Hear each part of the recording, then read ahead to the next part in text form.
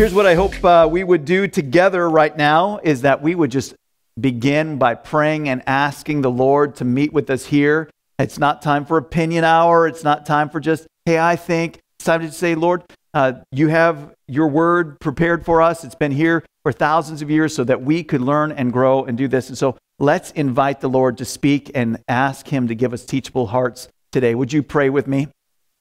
Father in heaven, we come to you in the strong name of Jesus. That's a great way to begin because we recognize who the Savior is. We recognize that the Savior invites us. Jesus, you invite us into your presence. You invite us into your family. You invite us to have our sins forgiven. You invite us to follow you. Lord, we pray that we would do all those things, that we would be found in your family. We'd be found forgiven and ready to follow you. Lord, in this place today, we pray that your Spirit would be active among us. For those who need encouragement, encourage them. For those who need to be corrected, correct. Lord, for those who need to be challenged, challenge. Lord, we pray that you know every heart and that you would minister to each of us just where we need to be, just how we need to be ministered to. Lord, we thank you for that. And so, Lord, as we dive into your word, we pray that you would give us, again, teachable spirits, that we would see who you are, what you've done, and how to live in response to that. And Lord, we want to be changed as we go out from this place as difference makers in the name of Jesus. We pray all of this in the strong name of the Savior, Jesus Christ. Amen. Amen. Well, here's what I want to do. I'm going to begin by just thinking about what every good story, whether it's a comic book, whether it's a movie, whether it's a novel, every good story, I want you to think about this, has to have a core truth. Has to have maybe more than that, maybe more than one, but at least one core truth that would anchor it down so that we could identify with it, so that we could relate with it. If there is even from a comic strip that has nothing that we can relate to, it just falls flat. We don't identify with it. There has to be some truth that we say, hey, that's true in my life. At least at one level, there's some truth in it. And I want you to think about this, that as we look at a core truth, it means it is observable and it is true wherever you live, or even this, whenever you live. This is true. The comic book industry, they latched onto it, then movies latched onto it, then novels latched onto it. And here's one of the core truths that I think you'll recognize this today. Here's a core truth. There are heroes in this world.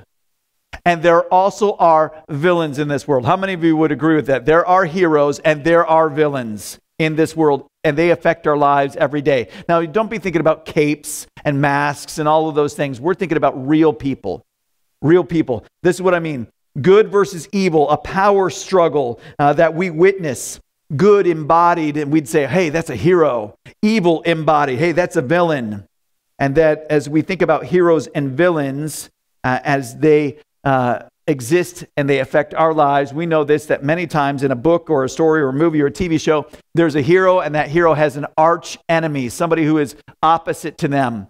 And so I want to see, just to get us thinking, to get us going, and it's going to lead us to where we're headed today, to look at heroes and villains. That's the title of the message today, but I want to get you thinking about this. Let's do this. Let's see how well you know your heroes and villains. And if you don't know them well, go ahead and work with somebody around you. You can do that. Let's start with this one. There is the Road Runner. He's a cartoon character, and his alter ego, his nemesis is Wile E. Coyote. Wile E. Coyote. You can see, like, okay, I get it. I've seen that. I've seen that at least on a T-shirt or on a hat. Maybe I've seen it in reruns forever. How about this one, right out of the superhero world? This is a tougher one. There's Batman, and his arch enemy is... He's got a lot of enemies. His arch enemy is the Joker. The Joker. You say, how do you know that? Follow this. Batman never smiles. He's the hero, but he never smiles.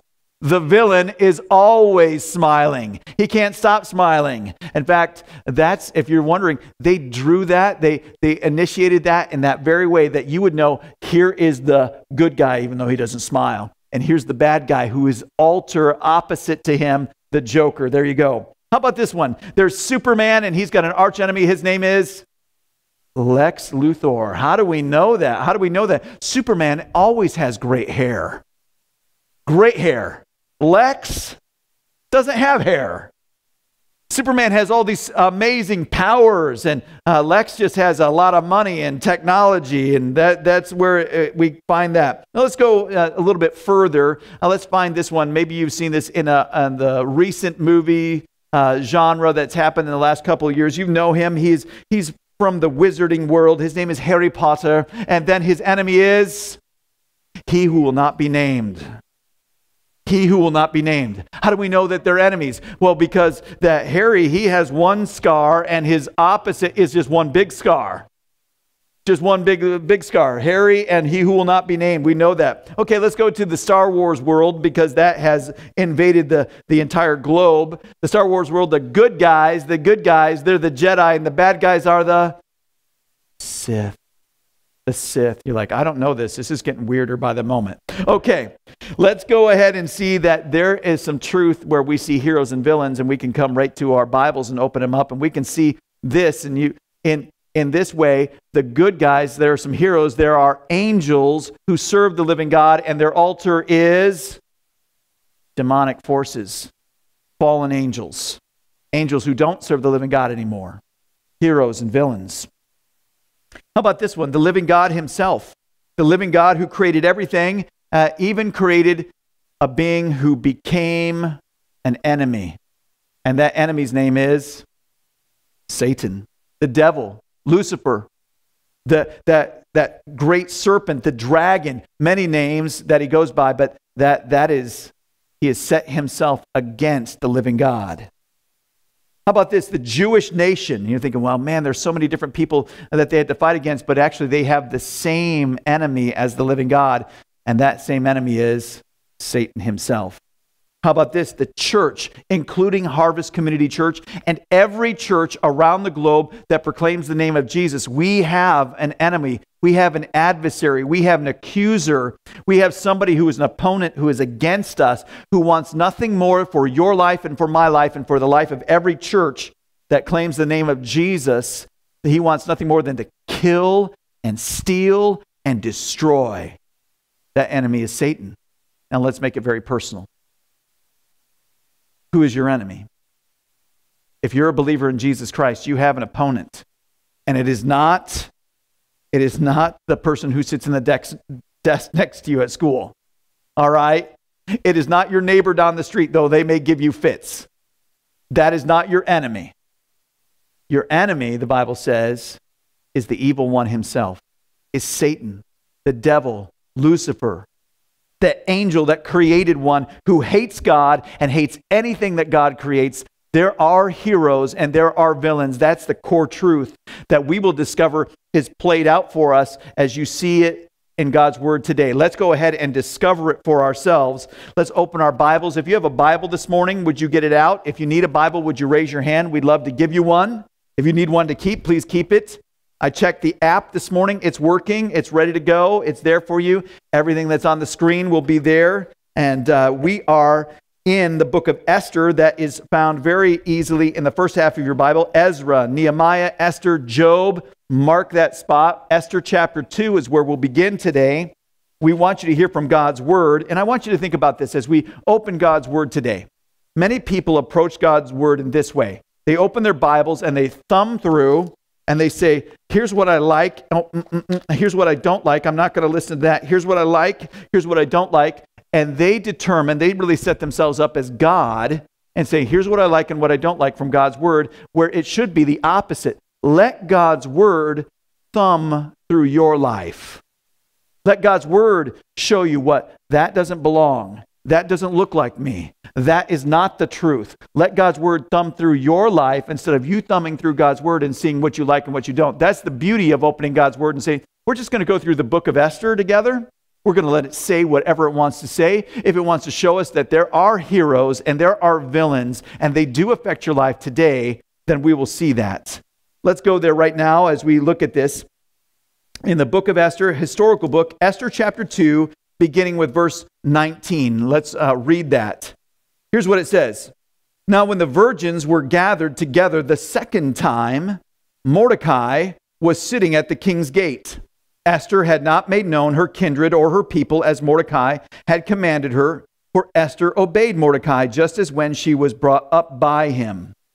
In those days, as Mordecai was sitting at the king's gate, Bigthan and Teresh, two of the king's eunuchs who guarded the threshold, became angry and sought to lay hands on King Ahasuerus. That means they wanted to kill him. That wasn't like, hey, let's rough him up and see how that goes. Let's kill him. And this came to the knowledge of Mordecai, and he told it to Queen Esther, and Esther told the king in the name of Mordecai.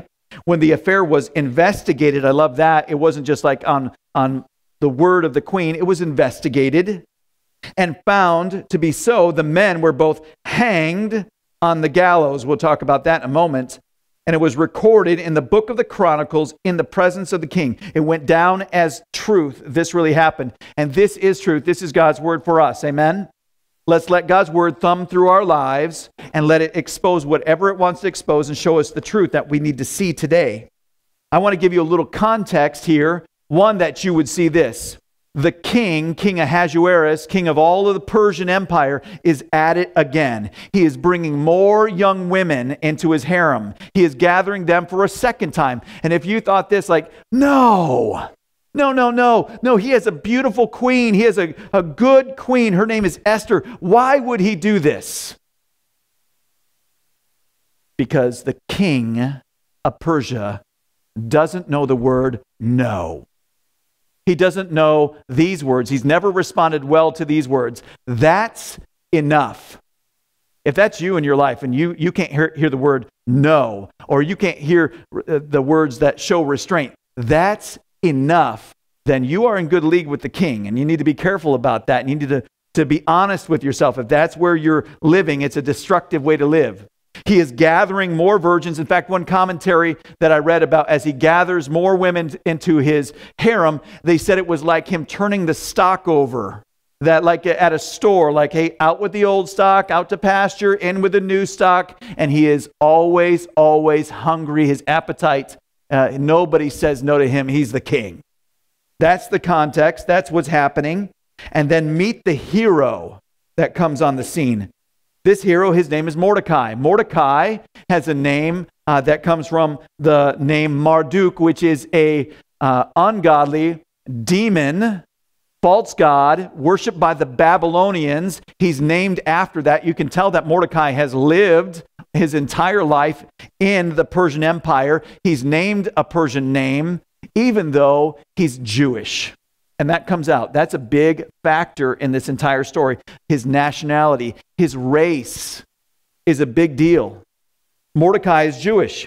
In fact, his great-great-grandfather is Kish, a Benjamite, who was taken captive with so many others, transported far hundreds of miles away from their homeland, and taken over to the Persian Empire. That is modern-day Iran. That's where it is.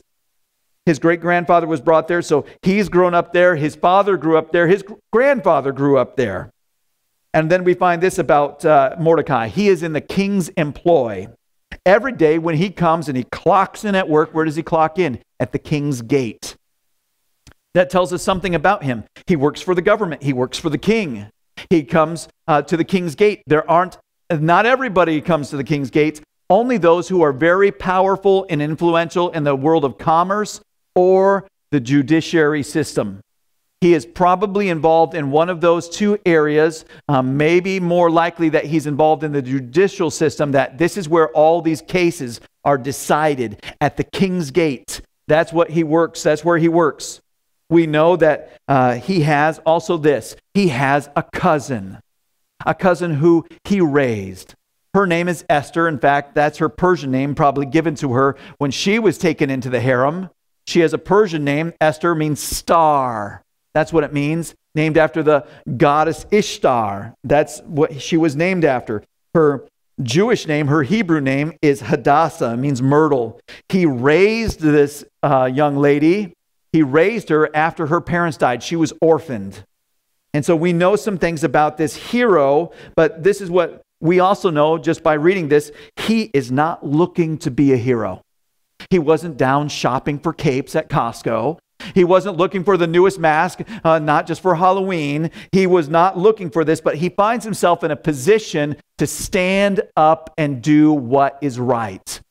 He has heard of an assassination plot. He has the opportunity to be a good citizen, and that he can stand in there and rescue and save a life, not just any life, the life of the king. And he's not doing this to get a pat on the back. He's doing this because that's what God would ask him to do. And this is what I want you to realize. There's lots of things that could describe a hero today, but one very powerful truth, core truth that is true wherever and whenever you have lived. If you want to describe a hero, it's this. Would you make sure you get this? Because this could and should describe you. Heroes value life. That's the first thing you need to see today. If you would be described as a hero, you must value life. Life is important to the living God. Life is important because he's the creator of life. In fact, as you read your Bible, you understand that he is life itself. He is where life is, where it originates, where it comes from. God is very pro-life before it was ever coined, that phrase, pro-life, because he is life. He is life. Because of that understanding, you and I can be a hero simply by valuing life, human life. That you and I say that no matter where you live, no matter your income, you're valuable. That is, you're like, well, that's so basic. That's so basic. That's not heroic. It is far more heroic than you realize in a world that devalues life. If you do not value life, including your own, and some people do not, we can safely determine that you are not to be recognized as a hero, period. If you do not value life, including your own, you are not to be recognized as a hero because you don't understand the value and worth of a life. This means for Christians, listen to this very clearly, as a follower of Jesus, if you had your sins forgiven, if you said, Jesus, I want to follow you with my life, I recognize you for who you are, you're the Son of God who came for me, you died on the cross for me, you value life, then I should value life, the life of the aged, the life of the unborn, the life of a young child, the life of an older child, the life of an adolescent, the life of an adult. I should value life. I should value it because God values it. We see that every life is meant to reflect the living God, and it's right to put value on them regardless. Now, you may have heard this at some kind of hiring practice. We're to value life regardless of income level, gender, age, race, education. We are not to say, well, you're valuable, but you're not. You're valuable, but you're not. You're valuable, but you're not. Because, and then we put a qualifier on there. Because we get to say you're valuable, not because we live in the Western world that says, oh, life is good, life is good, life is valuable. We get to value life because God says you're worthwhile. Here's what the Bible teaches so clearly. The Bible teaches that the Savior, Jesus Christ, declared your worth before time began, but he distinctly declared it at the cross. Amen. I'm going to give you another chance on that. He distinctly declared your value and your worth at the cross. Amen. Listen, that means I agree with that. That means that when Jesus said, I am going to give my life in your place, that means you are worth living for and you are worth dying for and you have worth because the Savior says you have worth. Not because of what you can do for him, not because of where you live, not because of the money you have, not because of any external that the world says is valuable. Jesus says you're valuable. So Christian, you need to look around and see that every human life has value and worth because the living God says, and he says it with his own blood, that you have worth. Now watch this.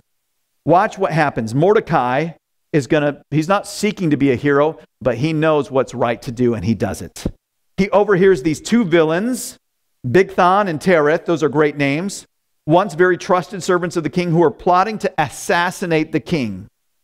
One commentary I read said that it might be because that they were loyal to the deposed Queen Vashti, and they're still mad at him, and they want him to pay for deposing her and sending her away. We don't really know what it was, but they are angry enough that they want to kill the king. Though they know very well that probably will mean the end of their lives as well. They don't appreciate life. They don't appreciate the king's life. They don't appreciate their own life. Mordecai does this. He hears this. He shares the info with Esther. Esther then makes sure that the info gets to the king in the name of Mordecai. This is where it came from. There's an investigation. I love that. That's very Western and an Eastern description here. In Persia, there's an investigation. They find out this to be true, and these two men are held to punishment, capital punishment there in Persia. Now, let me just tell you, say, well, how in the world did Mordecai even hear this? I don't know. Maybe he was in the stall down from them in the bathroom. Maybe he overheard it in that way, but it's more likely that they were speaking in one of the many languages and thinking that nobody could understand what they were saying, that they spoke more than one language, and that he understood it and said, no, I've got to do something with that. I can't sit on that truth. I thought about this because I remember my cousin who did not grow up, most of his life did not grow up in the United States, grew up in a different country, and he speaks a couple of different languages, and he was employed. And he was telling me this in a big hotel chain at this point. And in this hotel chain, he was able to overhear some other employees speaking in their native language, their natural tongue, which he also spoke, but they didn't know it. And they were talking about how they were ripping off. They had a whole theft ring. How they were ripping off the hotel chain. They were ripping off all of its people who were staying there. They knew how to steal and not get caught. And they had the whole system worked out. And they had so many people that were a part of this with them. And they were just kind of plotting and planning of what they were going to do next. And this was a great deal. And he's just, listening in the background. And he turned it in. And this whole group of people were arrested. This whole group of people were held to account. It is because he was in the right place at the right time. And we don't say this. Christians don't say, what a coincidence. Let's just go ahead. Would you just do this external sign, universal sign for what we believe about coincidence? What a coincidence. Wow, where is your faith? Do you not understand that the living God is over it all? This young man was in the right spot. Mordecai was in the right spot. He turns them in. Now, this is something that my life group, we were talking about this past Monday. It says that they were hanged. They were hanged on a gallows. And then I saw in a very microscopic print at the bottom of my Bible here, it says this, or suspended on a stake. Do you realize that those are two different things? Hanged on a gallows or suspended on a stake. Well, here's the thing. This is what we agree upon. They were hung, suspended on something. They were suspended on something in this way. But what we discover is that in the Persian Empire, they loved to show public executions as a deterrent to other people doing the same thing. And what they would do is they would take and they would sharpen a large post and they would hang you on it. Not hung, here's the difference, not hung from your neck. Not hung from your neck. You're saying, why are we learning this? Why are we learning this? It will come to play later in this book. In fact, I was driving past some hop fields, and I was thinking about all those stakes. I was thinking about, all the hops are down. They're all, been roasted and toasted, and they're off to all the beer makers around the world. And now they're just all those poles. And I thought, man, the Persians would love this place. The Persians would love this place. Sharpen a couple of those stakes and they could just have a judicial system that's rolling. Now, not joking, here's what we understand is that the Persian Empire they've been given credit for the beginning of the practice of crucifixion. Grisly, nasty, inhumane. We know this, that the Romans then took that and perfected it.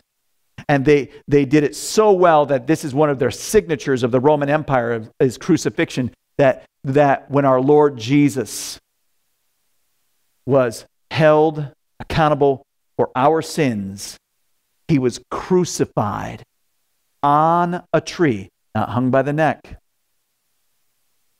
but he was suspended. You say, man, this is terrible stuff. This is real world. Real world where heroes and villains both live.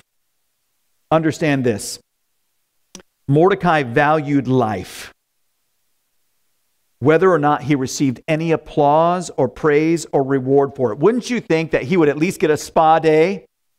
Wouldn't you think he would at least get some time off? What did he get? He got written down in the journal like, Mordecai is responsible for saving the king's life.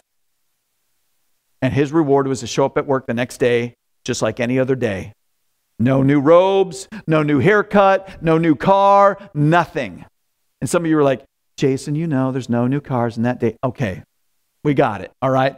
We're just saying he did not get rewarded. But this is the truth. If you or I or Mordecai, for that matter, only values life if it benefits us, then we are good candidates for the Nazi party. Think about this. If you only value someone's life if it benefits you, if you only value somebody because if it can bring you something that you like or you want, then you fall right in line with the Nazi party who says, you're valuable and you're not. I find worth in you and I don't find worth in you. Listen, Christians, we don't pick and choose who has value and worth.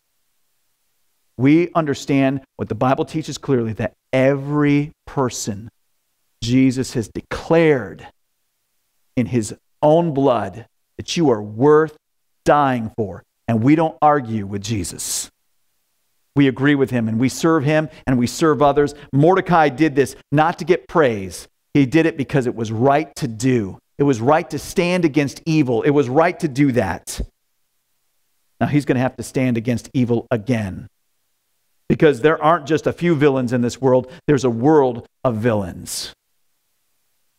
Look at Esther chapter 3, verses 1 through 6. It says this.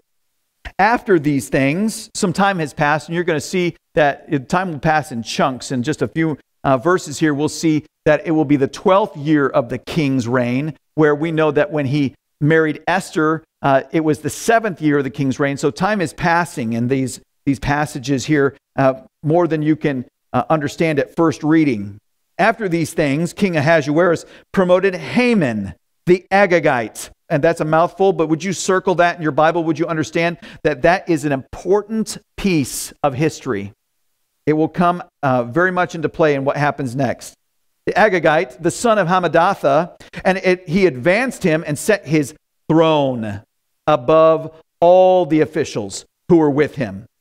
And all the king's servants who were at the king's gate bowed down and paid homage to Haman, for the king had so commanded concerning him. But Mordecai did not bow down or pay homage.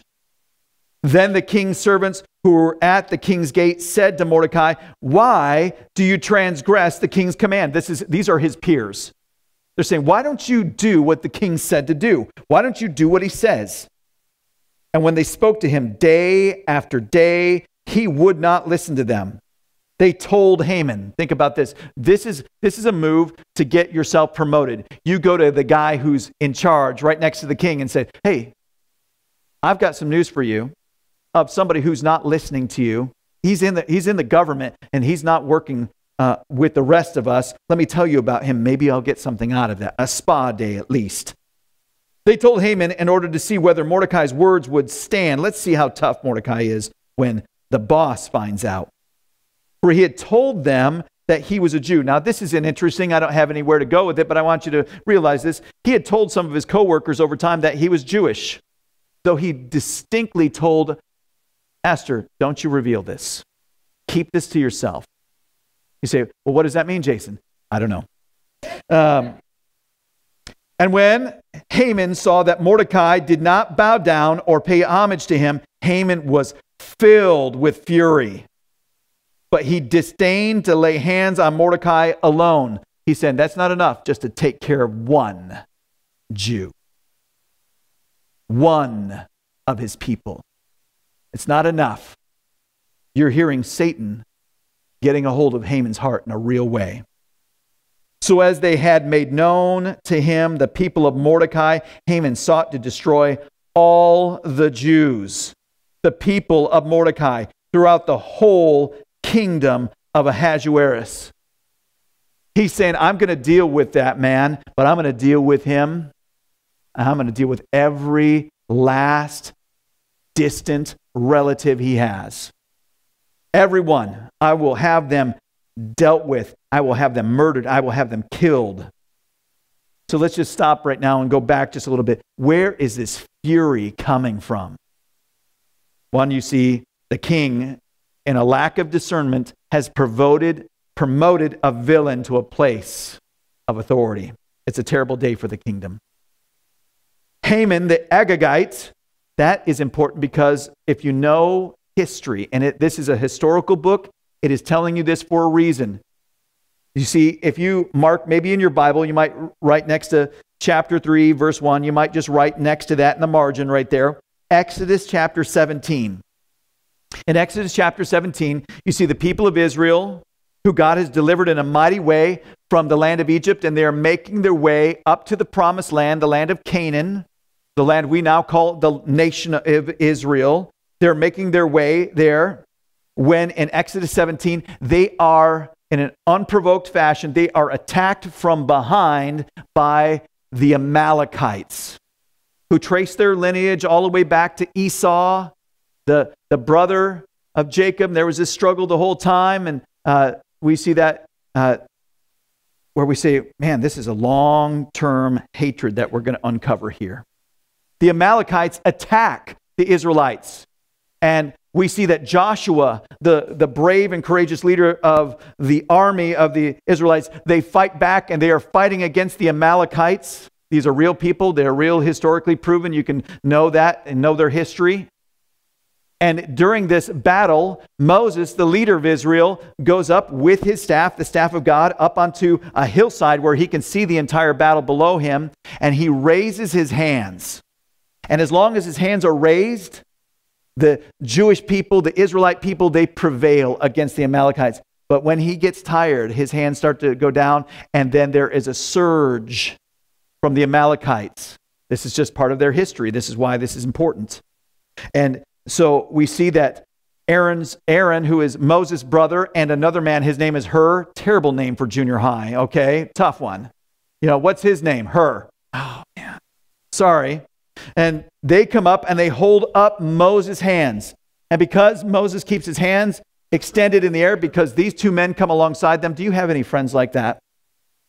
Do you have any friends like Aaron and Hur who would come alongside you and help you? You need them. You need them in your life. They keep his hands extended. God gives the victory to the Israelite army, and the Amalekites flee. But at the end of Exodus 17, God makes a promise, and really almost in the form of a curse. And he says this, that I am going to deal with the nation, the people of Amalek, because they did this. You know what they wanted to do? They wanted to annihilate the Jewish people and take their stuff.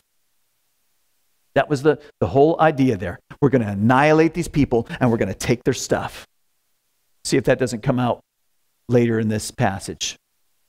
God said, I'm going to deal with them. Fast forward with me in history. The 1 Samuel chapter 15, where we see the first king of Israel. His name was King Saul. And God gives him a task. He said, it's time to deal with the people of Amalek. Where it's time to deal with them. They are an evil people. They have been an evil people for hundreds and hundreds of years. They have been a continual source of idolatry and wickedness. They have tried to hurt the people of Israel again and again. I want you to go deal with them. I want you to wipe that out, wipe out that evil, and I want you to not allow anyone to take any of their stuff, so that it cannot be said of us that we're just like them.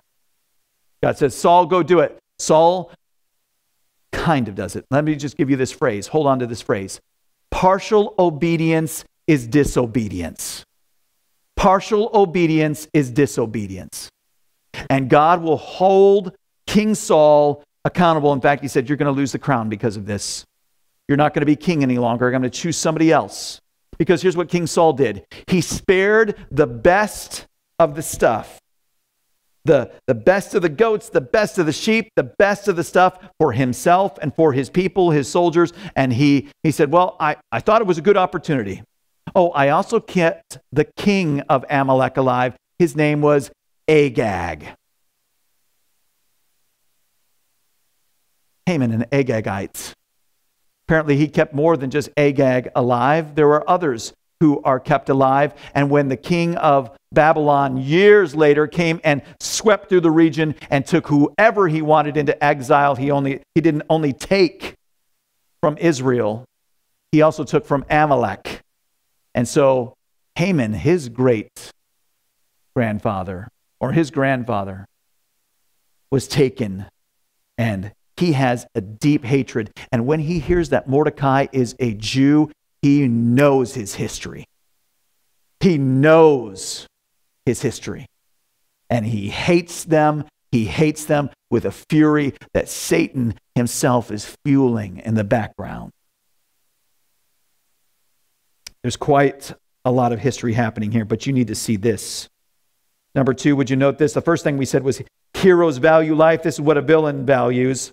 Villains are self-serving and devalue life. Villains are self-serving. They're about them. They're about their agenda. They're about what they want. And they're okay with devaluing life. Now let's just do a little survey here. Are you more like a hero or a villain? You today. Me today. Are you holding on to a grudge are you holding on to something, a hurt or a long-standing grudge? Are you just letting that bake inside of you like Haman did when he heard that Mordecai was a Jew? Oh man, that had been burning in his heart that whole time. From his youngest days, that hatred had grown. Do you refuse to forgive? Do you have a form of racism for some group of people? Oh, I'm not racist. I just hate these people. I hate these people, and you have a reason why you hate them and why it's okay for you to hate them. You don't hate all people. You just hate these people. Do you ever wish to see an opponent, somebody who maybe has injured you, do you wish to see them hurt and or killed? Is that in your heart? Is that bubbling there? You'd love to see them hurt and or killed. Are you plotting in some way that if it just served, the timing was perfect, how you might harm them or bring harm to them or someone they love? If you answered yes to any of those things, it exposes that in the heart of every man, woman, boy, and girl is the heart of villainy. That's what we have naturally. We have to admit what is in our hearts naturally. Haman, we can be hard on him and not examine our own hearts. You see, this is what God said he would do. He would take a heart of stone, a hardened heart, a heart that is beating only for our own selfish purposes, and he would take that out, a heart transplant. And when you get forgiveness through Jesus, when you get new life through Jesus, when he comes and invades your life with his forgiveness, he says he'll take your heart of stone and he'll replace it with a heart of flesh, a heart that beats for the living God. That's what every Christian needs. That's the only way to have a hero status in the eyes of heaven, is if you have a heart that beats for what God loves and values. By the way, he loves and values people. Or do you have a heart of villainy, self-serving, devaluing life, and you have all kinds of reasons why? Now here's a key to understand what's happening here. The king has elevated Haman to a position of authority. He's commanded everyone to bow down and pay homage. It's not just we recognize your office.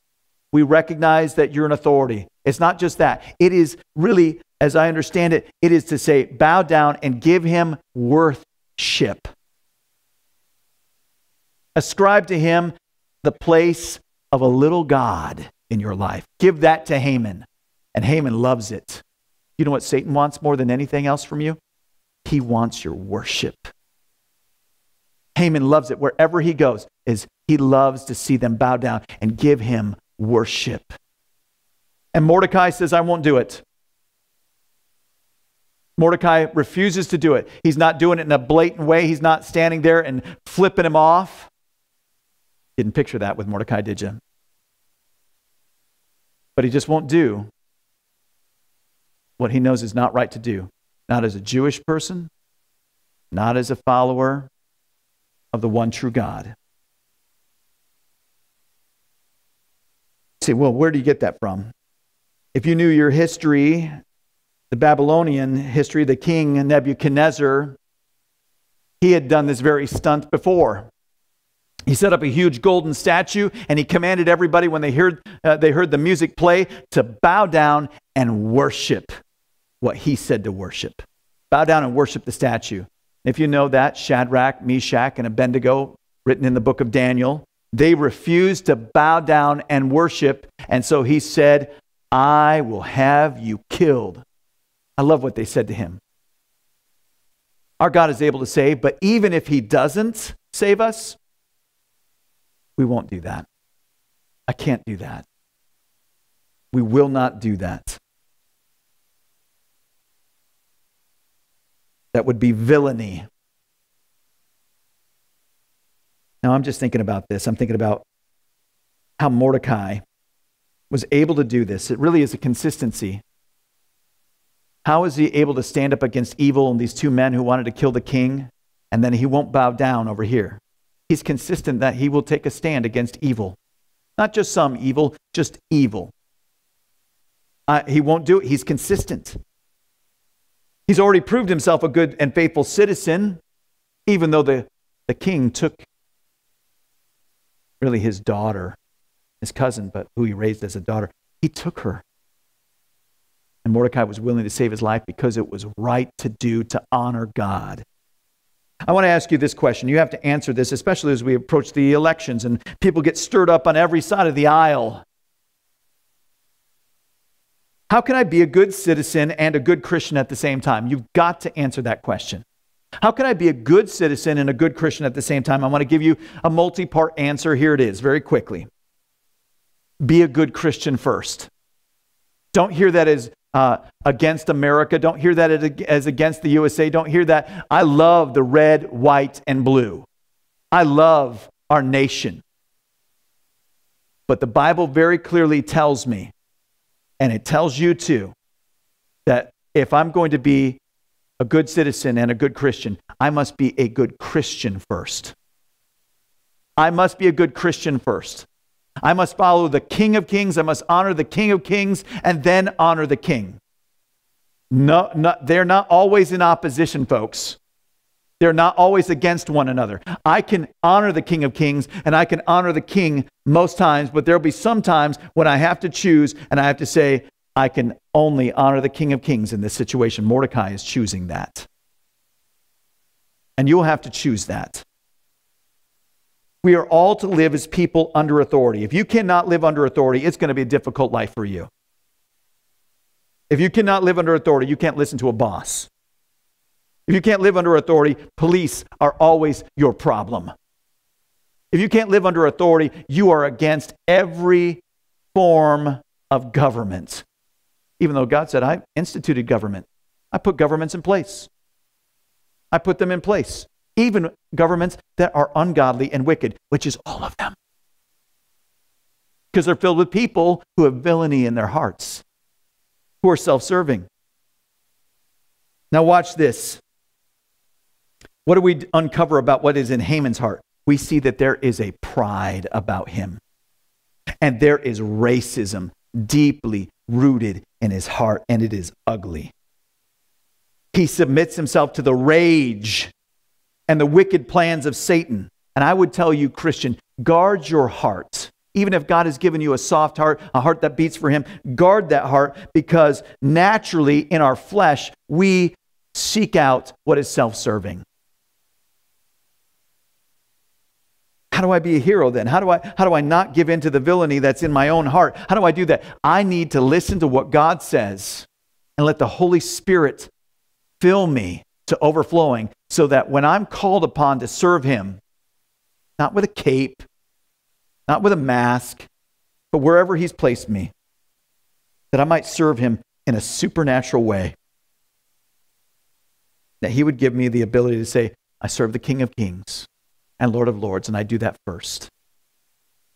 Let's finish this together. In fact, it won't be finishing it, it'll only be setting it up, really. Look at verse 7 and how it gets worse.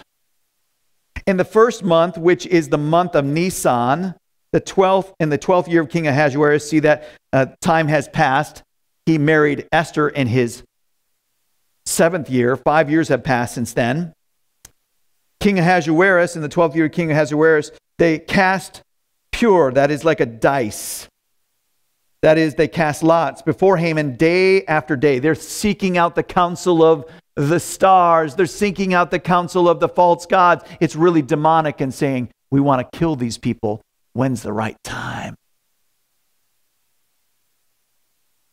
Day after day they did this, and they cast month after month until the 12th month, which is the month of Adar. Then Haman said to the king Ahasuerus, watch how he does this. He withholds information. He only gives a little bit.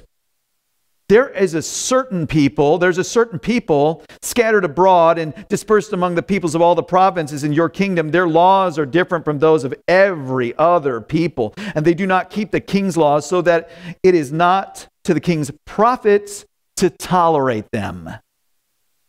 If it please the king, let it be decreed that they be destroyed, and I will pay 10,000 talents of silver. One record was this is $25 million he's willing to give. Maybe more than that. A talent is 75 pounds. 10,000.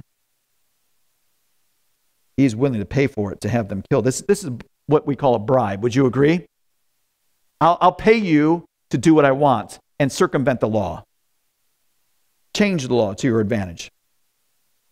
10,000 talents of silver into the hands of those who have charge of the king's business, that they may put it into the king's treasuries. So the king took his signet ring from his hand and gave it to Haman the Agagite. There it is again. The son of Hammedatha, the enemy of the Jews. He hates them. He's hated them since he was young. He's hated them because of his history. He's hated them. He's hated them because Satan hates them. And the king said to Haman, the money is given to you. Keep your money.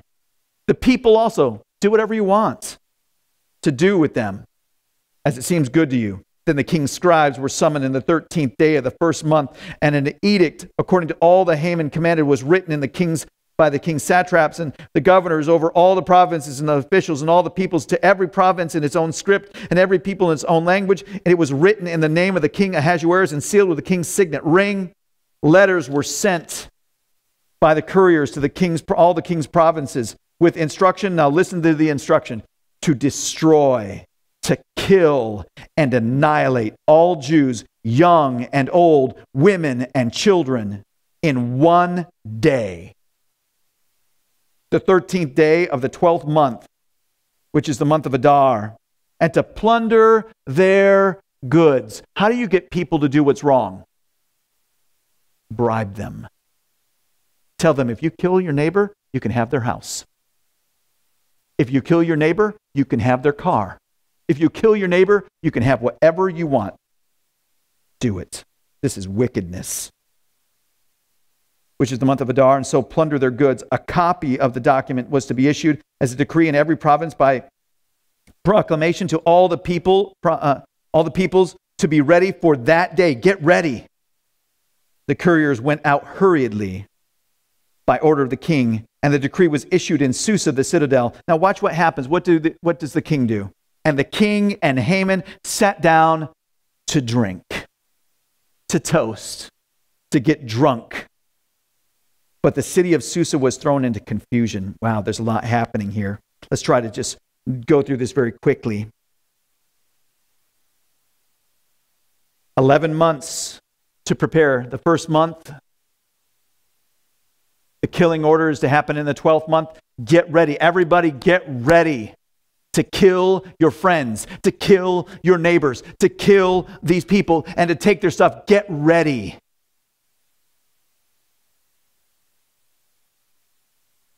How can God allow this? I want you to see this, and this is important point number 3. Would you get this? God is the hero of every story. You might not see it just yet, but it's coming. This includes your story and my story. He is the hero of every story. If you're looking for a hero to believe in, I can point you to the hero of heaven. How do you know this? How do I know this? Proverbs chapter 16, verse 33, just a verse that jumped out to me this week. Here's what it says in Proverbs 16, 33. The lot, the dice, the pure is cast into the lap, but its every decision is from the Lord. He's not saying that he makes the dice roll over like some kind of Jedi mind trick. He's saying that there's nothing that escapes his eye. There's nothing that escapes his attention. There's nothing outside of his hand. There's nothing that you're going through that he doesn't know about. There's nothing that's so big in your life that he is not bigger than. I love that. You can't throw the dice and say, chance, coincidence. Can you believe it? I say sovereignty and God's plan revealed when he wants to reveal it. There's nothing outside of his control. Now, I'm going to tell you, in this, we see some real world problems. We see scheming advisors, plus a foolish king, a foolish leader, and those two together issue disastrous results for so many people. I pray for our government. I pray for those in power, because if we have scheming advisors and foolish leaders, there will be disastrous results, and you need to be praying for our government. How do we know this? We see it happen here.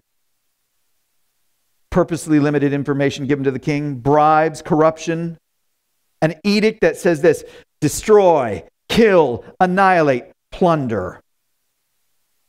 And then the drinking to the destruction of others. There is real villainy in this story. And we are begging for the hero to rise. We're begging for a hero to show up and value life. The city of Susa was thrown into confusion. They'd never seen something like this done in this terrible way before. You can see it happening. The place is in an uproar. The whole time, the king and Haman are drinking, getting drunk, cheering each other on. But many simply did nothing. All it takes for evil to prevail, maybe you've heard this before, all it takes is for evil to prevail is for a good man or good men to do nothing. God will not stand by and do nothing. See, there are plenty of heroes in this world. There are plenty more villains. And here is what God is going to call upon Mordecai and Esther and you and I. And he's going to say, stop bowing down like the rest of culture. Stop bowing down like the rest of culture and do what is right. Do what is right in your home. Do what is right in your neighborhood. Do what is right at your workplace. Do what is right at your school. Do what is right in your friend group. Do what is right. And be a difference maker. I'm going to invite the worship team to come, and we're going to celebrate the difference maker that is Jesus. The hero of every story is Jesus. You just have not seen him and what he's going to do yet. We leave here with a big kind of cliffhanger of saying, this is terrible news. The villains are winning, but the hero is not done. Let's pray and ask God's help that you would be a difference maker this week, that I would be a difference maker this week. Would you join me as we pray? Father in heaven, you're the difference maker. You're greater than all. You're greater than all the villains. You're greater than all the hurt. You're greater than all the anger. You're greater than all the rage. You're greater than all the sin that this world can throw at us. And I pray that we would listen to you and we would follow you. I pray for every person in their sphere of influence this week that they would be a difference maker because your Holy Spirit gives them opportunity to stand up and say, I'm going to follow the King of Kings and I'm going to follow the Lord of Lords. I'm going to be what God asked me to be, a difference maker in my world. All praise to the name of Jesus. Amen. Amen.